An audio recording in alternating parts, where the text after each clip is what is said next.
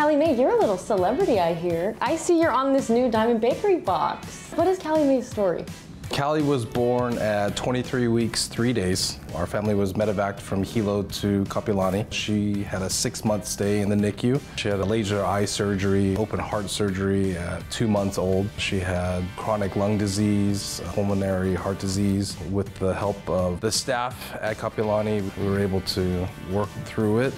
Here she is today. We're so lucky to have all the resources that were given to us. For us, we want to just share her story with as many people as we can to help future families. I know it's 25 cents per box that's donated. Do you feel like that 25 cents can make a difference in a child's life? Every penny helps. Everything that everybody gives, it all adds up. And because it stays here in Hawaii local, all the families can benefit from it. Hi, Auntie. Hi, Auntie. These are my favorite. I know, me too. They're so good. Diamond Bakery, that was a staple as a kid, and I'm sure you folks probably ate it too. I used to eat the soda cracker with avocado growing up as a kid, and now seeing her picture on it is like full circle. It's crazy amazing that she gets to be a part of such an amazing bakery. Oh, it has crackers inside.